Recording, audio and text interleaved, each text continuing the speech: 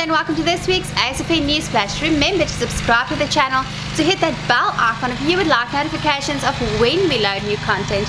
And remember that we upload a new show every weekday at 10 o'clock, so be sure to keep an eye out. Also remember to keep those catches coming to Grind Elite at asfn.co.za. This week we have a personal best from Shakir, who caught a 45-kilogram black tip shark, and this was on the north coast of KwaZulu-Natal. Shakir was using a Saltiga 50 12-0 Demon Circle hook and fish mate, and this fish was caught on live bait.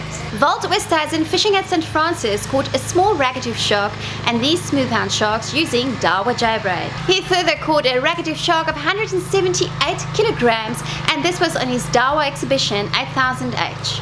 His exhibition also got him a 167 kilogram bronze whaler shark, and this was in PE. And then back at St. Francis he caught this 27 kilogram smoothhound shark. This was also caught on Dawa J-braid. Josh Meyer with a 60 centimeter grunter, and this was caught in Nasa Lagoon using a 1-0 Demon Circle hook. This fish was caught on mud prawn. Karna Ruchana Dawa Grind Elite 15 foot, her salt is 8,000 and 50-pound Dawa J-braid caught this bronze whaler shark on Harder.